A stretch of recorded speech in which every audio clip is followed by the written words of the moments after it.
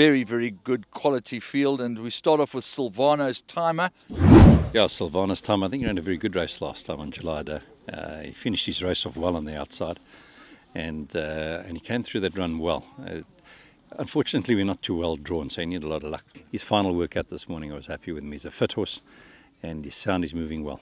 We then go to Rex Union. This is a very, very good, solid race, and he looks like a very talented horse. The first time I ever tried him over 2-4 before I brought him up here, he won exceptionally well.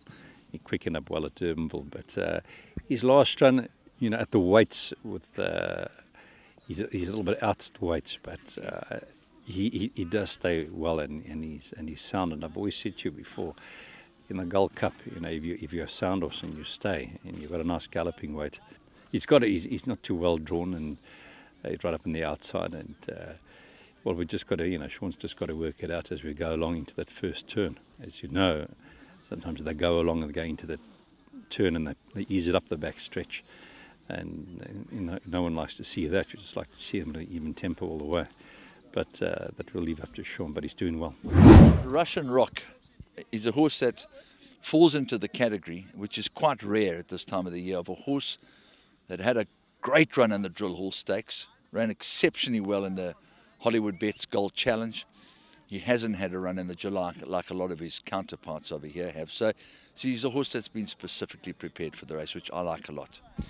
Yeah, I think he's only had the 2 runs, as you say, in the Drill Hall. He was just a little bit stiff in the Drill Hall, and in a very good run in the Gold Challenge.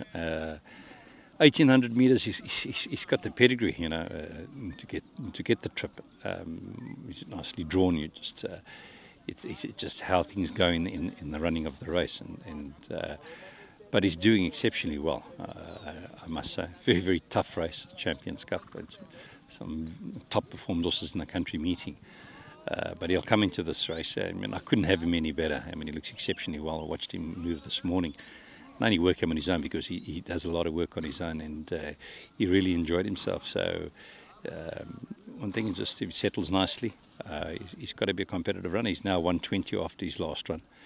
But let's put him to the test and just hope it all goes well and switches off nicely in the race. And then Silver Maria might be your last runner of the 2022 season. She runs in the Gold Bracelet. She's taking on some top fillies, not least of all Marina, who we know has been somewhat off colour, but showed a serious bounce back to form in the Garden Province. Yeah, this filly, I think she's really got better as she's matured and strengthened up in the last part of the season.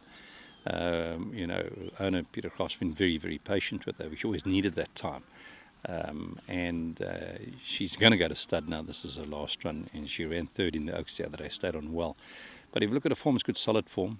The run before, where she did run 3rd, okay, she was getting quite a bit of weight from, I think she's a keeper, but she is a better filly today than she was 3 months ago. But she stays well. That's one thing she does stay well, but it's competitive, but we'll take her chances. She's got Black Tap behind her name, and we'll give it a go. But she's also in good shape, and Keegan knows her well, and she's a well-bred filly, and so she goes to stud. And but we look forward to this filly, this race, and it'll be the biggest test to date in this race. It's been a wonderful, wonderful season in Durban. It's always a great season. It's always great racing, and I've said to you before, the best horses meet. So it's been a great season, and it'll be a great race meeting on Saturday.